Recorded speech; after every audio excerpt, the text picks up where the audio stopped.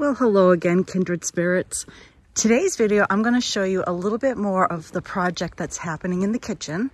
But right now, I am out for an early morning, very brisk walk. I went out and it was in the 30s. I am now wearing my dad's very heavy wool coat. I have my mittens. I did take my hat off because I've been walking about an hour now. And I have warmed up a bit since I left the house. I'm winded, just went up. I've been on a constant uphill. We do live here in the mountains, so this has been a good workout for me. I'm now walking into the quaint little village of Francistown.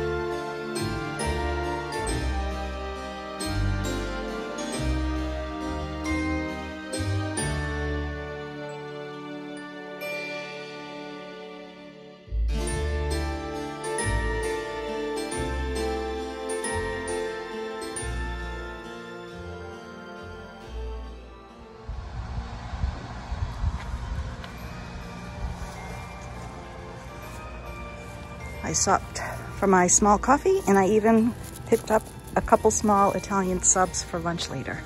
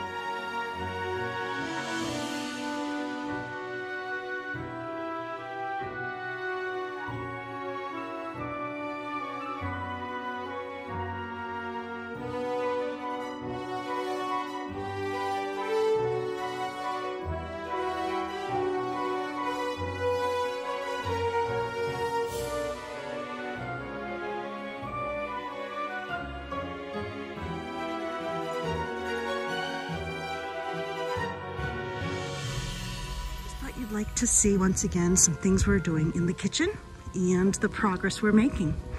I hope you enjoy.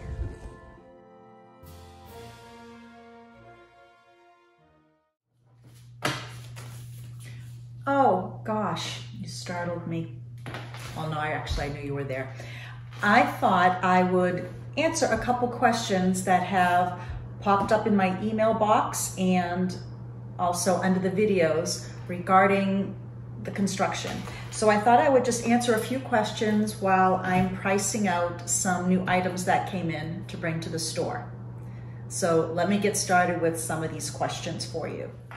All right, what I'm doing right now is pricing out. I have flasks that I had in the shop and they flew out the door, so I ordered more. These are coming in from the UK and I just discussed with Ben, I think I'm gonna order even more because every time I want to put something online to finally open up the online shopping, I have to bring it to the store to replenish stock. I can't believe how well the store is doing, and I want to thank all of you who have gone to the shop. You're coming from all over, which is blowing my mind. Thank you so much. to meet some of you in person when I'm in and out, just doing some restocking or fixing the room. It has been such a pleasure meeting you. It's such a thrill, and to know that I have touched some of you in ways that I can't even comprehend, it's heartwarming. It's heartwarming. Thank you so much for sharing your thoughts about the channel and what I'm sharing with you. I thoroughly enjoy it, and when I have a little slow time, I know I want to do more crafting and cooking, and just having this kitchen at the state it is right now, it is kind of given me a little extra energy. It's just giving my brain some more to think about, which I'm always thinking about that. So I have a couple questions that I wanted to answer. They were left either below my last video. I've received quite a few emails, and since these 5 questions had more than one person asking, I figured why not answer them here while I'm writing out some tags to put on the flasks. I'm gonna try to multitask, but when it comes to writing, reading, and talking, it's not so good.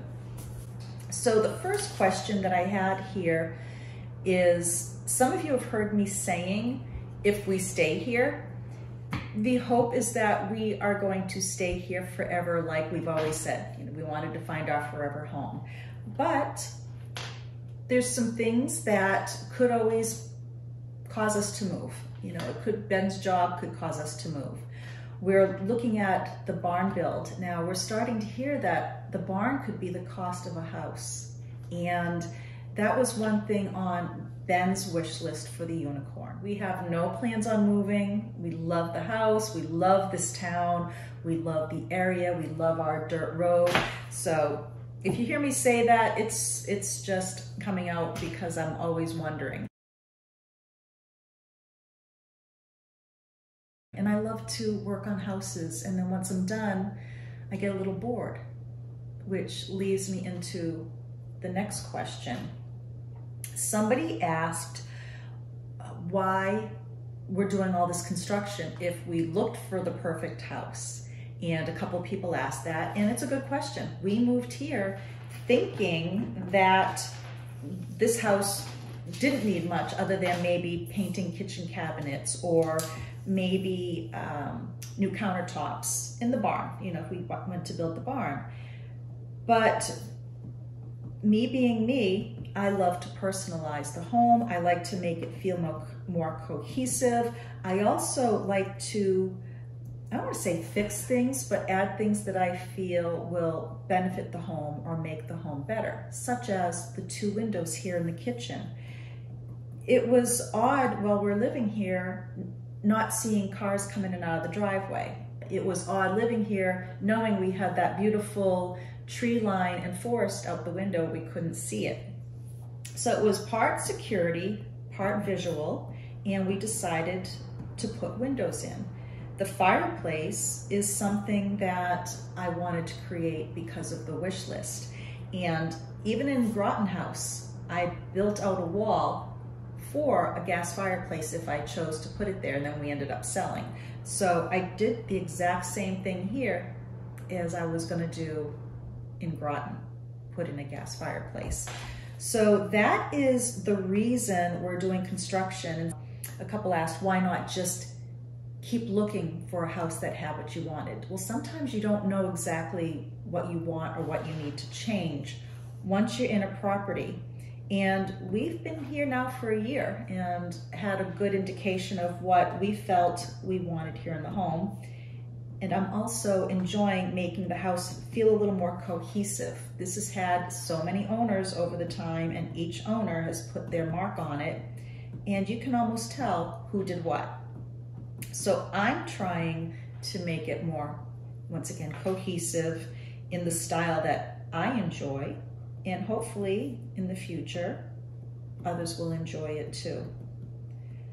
Once again, I like change, and believe this or not, you probably will believe it because you now know me. The wallpaper I did in the front hall, I'm not sure if I'm as keen on it as I was before. And I had one of my girlfriends over and I was walking through the hall with the bee wallpaper and I said, I was gonna do this here. And she's like, why didn't you? And the only thing I could think of is I was on pain meds. I wasn't thinking straight. I had the arm surgery and I ordered the wallpaper. The color is a little bit off, a little bit more of a robin egg or duck egg blue versus the sage green. So down the road, you might see me wallpapering that hall again. Ben just rolled his eyes, but I won't be doing that anytime soon though. See, I'm rambling now. Let's see, somebody asked, what was over the dog bowl? This was just one person asking and I did respond below, but if you see it, it's just a carbon monoxide detector. And I don't like to be bossy, but if you don't have a carbon monoxide detector in your home, or few, get one, please. Please, you need them in your home. And of course, fire and smoke detectors, as you know, but carbon monoxide detectors are key to have in your house. Get one, okay? Let's see. Why are we doing construction? Are we moving? No, we're doing construction because we enjoy it. We're adding to the house. I think I pretty much covered that ones that we said. Why are we doing temporary windows and whose idea was it? Well, the temporary windows, the windows itself, the cutouts, was at the request of our construction company. Right now they're doing filler jobs for us while they're working on another project. And when we were told that the windows weren't going to be coming in until April, maybe longer, or could be sooner, they said, let's cut the holes and we'll just put in insulation and put up plywood. That way it will be ready when they come in. Also, they didn't mention this, but I was realizing that if we have a bad winter, the snow can be up past these windows. So having them cut out, ready to go, will allow them just to pop them in versus doing all the construction if we have a lot of snow. Now, the adding of the actual glass windows, that was my idea.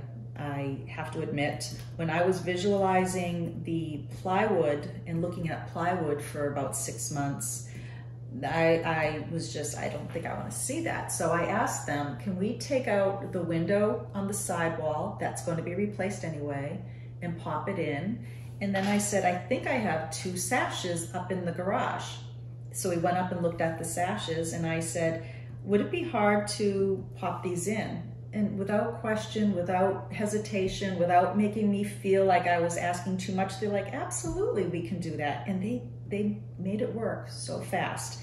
And other than, you know, some touch up, I could make them look like great windows from the outside. Inside, as you will see, or as you already saw, they look like they were popped in.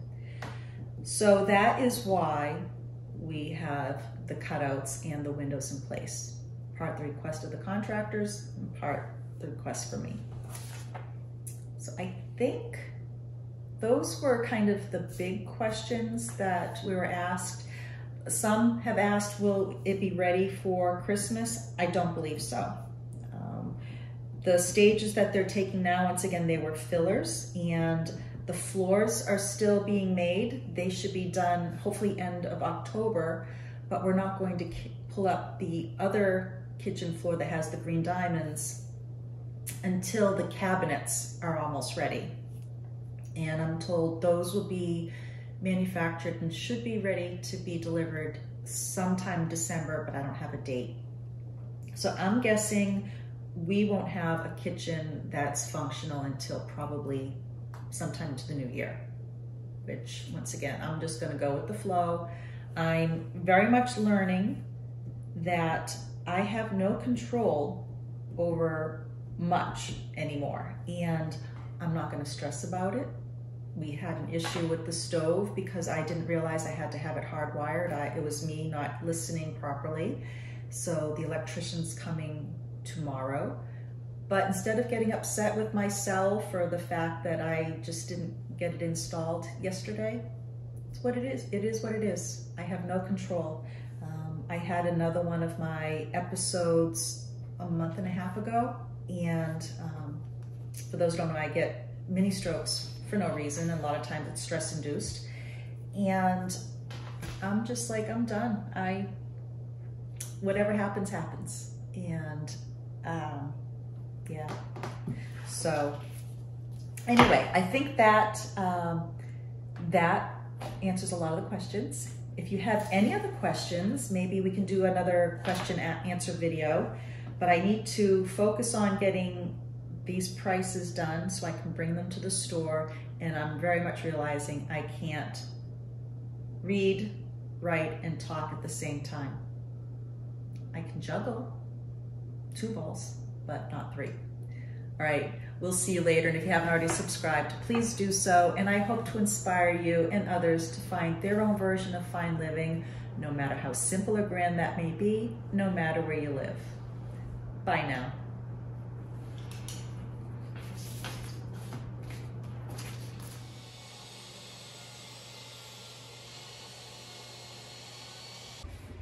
I did not know that.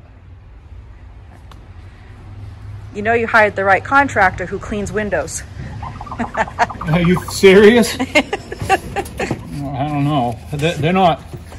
Well, I didn't want to put them in looking like this, you know. Like I said, you're not going to get another chance. No. Nope.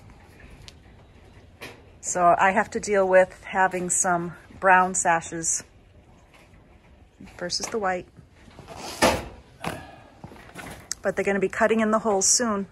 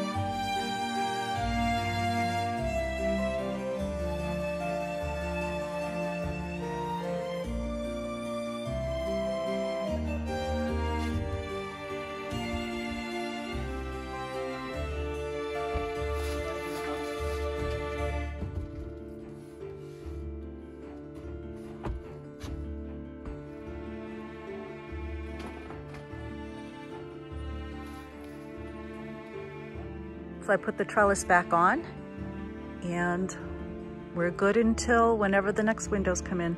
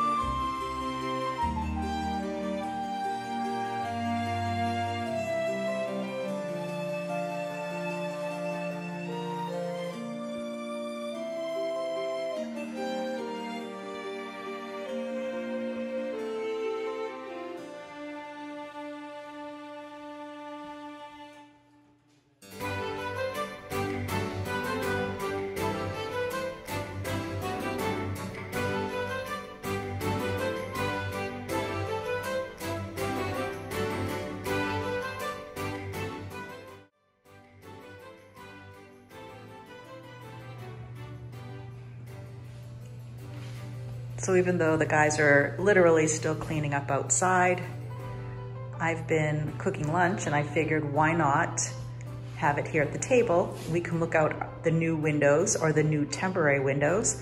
I made some beef stew last night, so I just reheated some. It's always better on the second day. And I believe I have a beef stew recipe on here somewhere. If not, I will have to create another one. I kind of do it by, you know, every time, but there's some basics. But I'm excited. I think I keep saying that. So I have a little snafu, but nothing major. Once again, this is ahead of schedule in my mind, so I don't mind any delays. They are here was to install the gas stove. But what I was mistaken by is I thought it was being plugged into a wall unit. No, no, no, it's gotta be hardwired. So in 2 days, our electrician is coming in to cap off this outlet here and bring in hard wiring, and then they'll be able to complete the installation for the electric part of this gas stove. But what the guys are doing now, they're bringing the unit in. They will be putting in the pipe and the vent that goes outside. So they're gonna get quite a bit of the project done today. And then once our electrician is done, they will come back, finish their part. Then the gas gets attached, which we still have to run down here. We're waiting for our permits for that. And then they can sheetrock. So we're still on track, no big problem.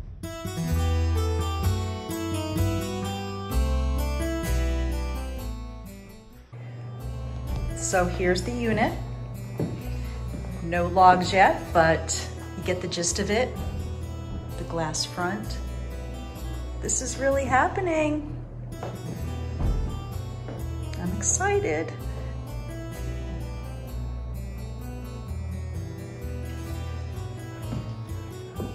Getting there. The unit is just in place. Of course, it's not put together yet, but it's ready for the electrician. And once it's hooked up to the electric, then they'll come in and finish attaching the pipe. Right now, there's just rags stuffed in there to keep the cold air out, but it's getting along. Poor guys, their truck hit some sort of pothole on the way here, and sounds like they might have thrown a caliper or something on their brake. They're waiting for a tow truck.